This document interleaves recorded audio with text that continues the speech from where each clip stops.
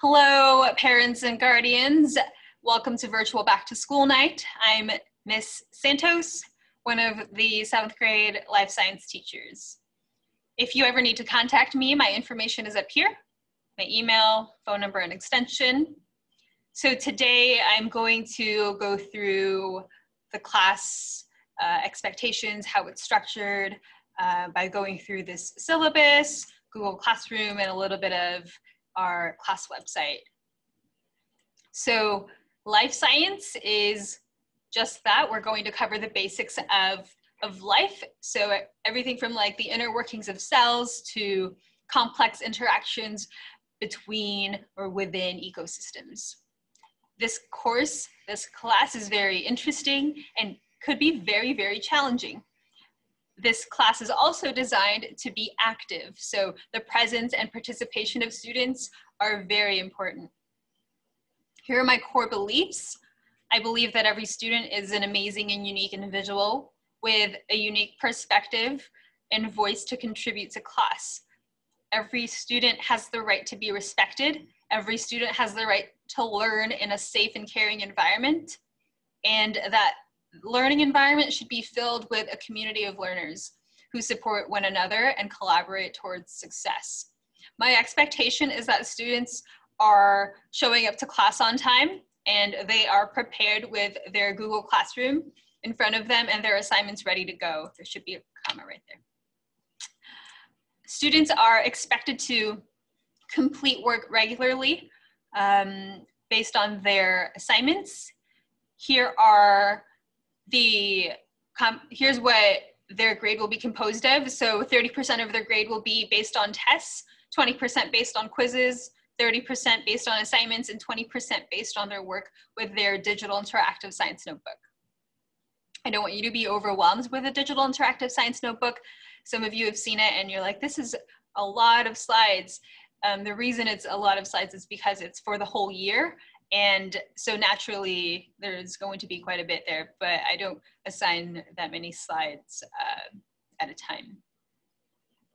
Students will receive their grades 3 times during the year. Their homework quality does count. At this point, late work, I'm accepting late work. I understand that it's quite a transition between 6th grade and 7th grade. Students are going from about 3, maybe 4 teachers to now 6 teachers. We're doing distance learning, and that's a transition for them. And so I want to be understanding of that. At this point, students can turn in work until 1 week before the unit ends. After the first trimester, they can still turn in work up until 1 week before the unit ends, but next trimester, any sort of late work will be marked 20% off. So for example, if something is worth 100 points, the most a student can get is 75 points. So I want them to learn how to do their best to complete assignments on time. Tests will cover material that we have in our classwork slides, our digital interactive science notebook, and maybe information that we learned from gizmos. Students will always have the opportunity to correct a failing test or quiz to scores that result in a passing grade through quiz corrections or test corrections.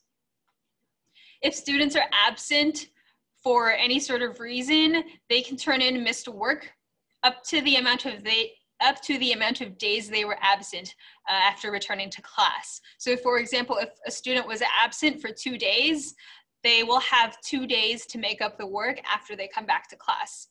It's their responsibility to find out what work needs to be made up. This is available online through Google Classroom. This is available on our lesson plans on our class website and Google Classroom, and they can always email me as well.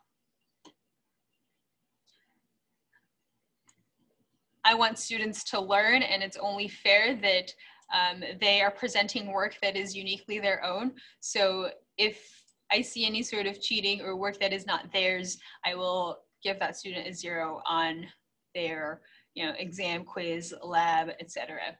And this includes copying someone else's work. So some advice for success: come to class with your homework ready to turn in. ask questions all of the time. I'm more than happy to help. The classes I notice that have students who ask questions, I find that the other students benefit from it because they too are learning. And another piece of advice is don't wait the night before the test. Before you say, you know, I'm lost, I don't get it. At that point, it's a little too late. So students should be proactive in their education. If something is tricky to them, they can reach out for support. There are several ways to reach out for support. So they can email me and say, I'm interested in going to homework support. They can email me in the afternoons during our office hours. I'm always on email and replying back to students. Another option is after 30 minutes of class, I let the students go and work on their classwork independently. Some students decide to stay. I invite everyone to stay if they want, just to work on their classwork. Sometimes they like working while having, you know, the ability to just ask the teacher or other classmates their thoughts on classwork. So that is an option for them if they want to do that.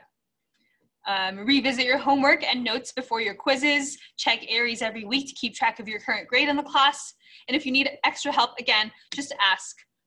We'll find a way, but I challenge you guys to ask for help. I'll be looking to and inviting you to homework support if I think that you could benefit from it, but I encourage you to ask. So I'm using period 6 life sciences Google Classroom as an example. So the stream has our links to our Zoom meetings. Up here at the top, it tells the students when those meetings are.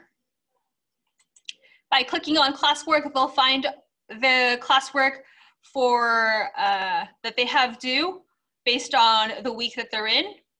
Up here, again, here's the Zoom link, their daily schedule, the link to the class website.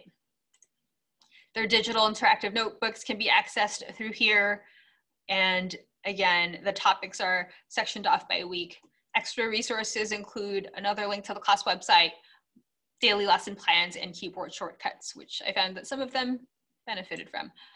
So the other thing I wanted to show you guys is that students have this to-do tab on the left-hand side.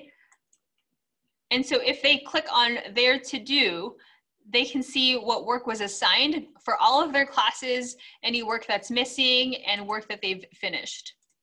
So if your student needs help, you know, figuring out what's happening, what work they need to make up, that to-do section is a great place. Again, you can click here, and then they can scroll to the to-do. So here's a snippet of our class website. These are all clickable up here. They need to go to Aries, Reading Plus, etc., Parent Square. And so every page has a table of contents that gives you a gist of what is on that page. I'm going to click on Home and hover over it, click on About Me. So a little bit about myself is that I am a Filipino American born in the Philippines and raised in California. I lived in Los Angeles before moving to Hayward, San Jose, and Santa Cruz. I have a Bachelor's of Science in Human Biology and a Master's of Arts in Education, and a California teaching credential, all from the University of California, Santa Cruz. I enjoy spending time with my loved ones and being outdoors for swimming, cycling, running, and hiking. And I'm excited to be at Weaver and look forward to one day meeting you all in person. But I've been enjoying getting to know the students online as well. In the past, I've taught elementary, middle, and high school grades in Santa Clara County and Santa Cruz County, and I look forward to settling down in Merced County. My fiance, he went to high school right down the street at Golden Valley. So I'm here.